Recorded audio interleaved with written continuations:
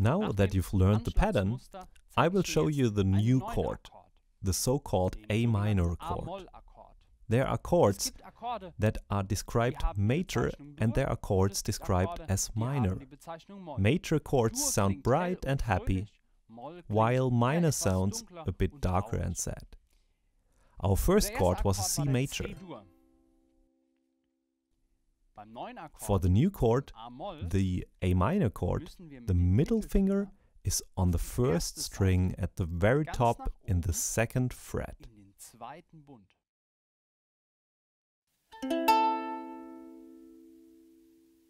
Our C major was at the bottom.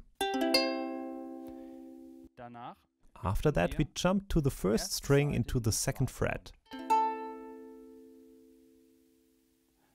At first, make this switch really slow. Try to position your fingers accurately, try pushing down the string with your fingertip and to create a clean sound. There should be no rattling or clanging, just a clean sound of the tone.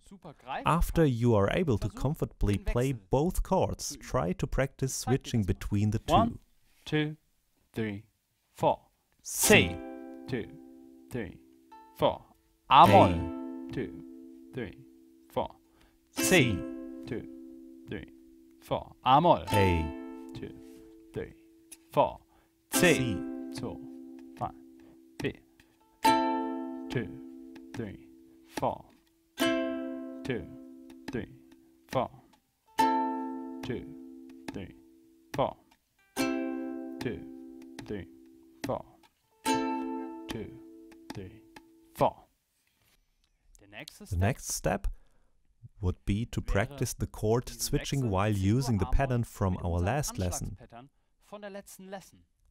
I will play it to you. 1, 2, 3, 4. 4. 3, 4. 3, 4. 3, 4. 3, 4. 3, 4. 3, 4. 3, 4. 3, 4. 3, 4. 3, 4. 3, 4. Well done, see you in the next lesson.